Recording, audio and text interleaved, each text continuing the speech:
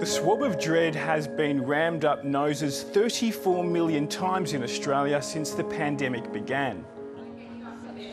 These PCR tests are costly and can take up to 3 days to yield results at pathology labs. But there is another way. It's called rapid antigen testing. And that's been the saviour. Without that, we wouldn't be able to do anything that we're doing now. At Opera Australia, work is underway for next year's production of LabOM. Hello. Hi, how are you? Good, thank you.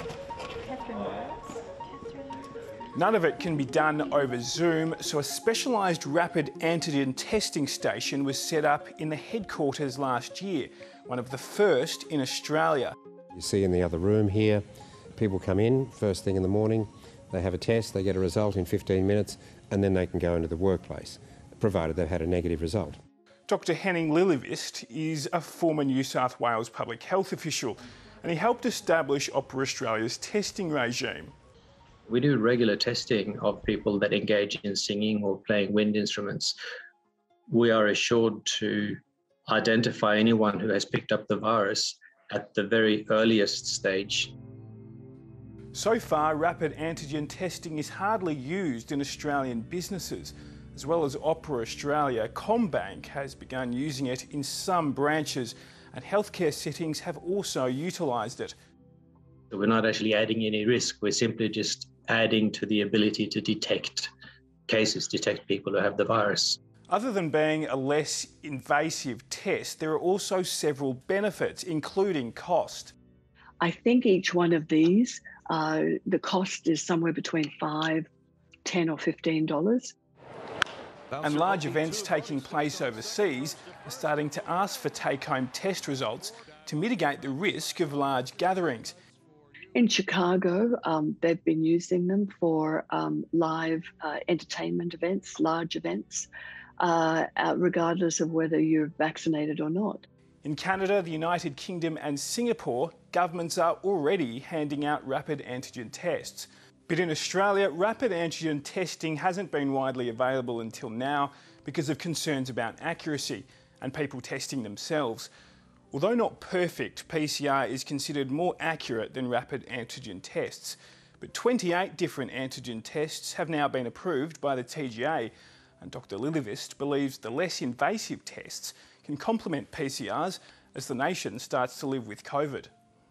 Vaccinated people are more likely than unvaccinated people to have asymptomatic or very low symptomatic disease from having this virus, and they can still transmit it. So it's important to still test people that have been vaccinated and to engage in surveillance testing. Regulations make the tests too expensive for many businesses. Currently, a health practitioner needs to supervise tests so that contact tracers can be alerted to positive cases. Some health experts believe that can be resolved. If you really didn't trust the community, you can link take-home test with an app so that the result does come up on the app and gets sent to the authorities if it's positive, so that they can contact trace. But remember, they're going to find it hard to do contact tracing with high circulating virus anyway. Health Minister Greg Hunt says regulations could soon change. Rapid antigen tests will be available in workplaces and soon enough in the home environment. For some businesses, that can't come soon enough.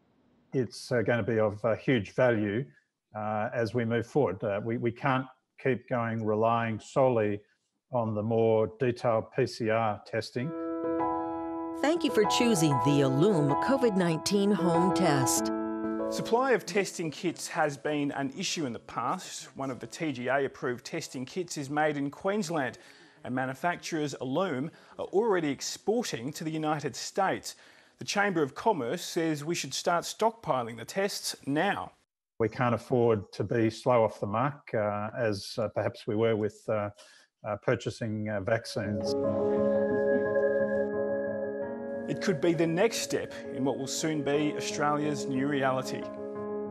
I think we can become so worried about the situation we're in, so preoccupied with what this virus is, what it's going to do and what it means, is that it's easy to forget that there will be a future. There will be life after COVID, and we need to make sure that our cultural life is in good shape after COVID.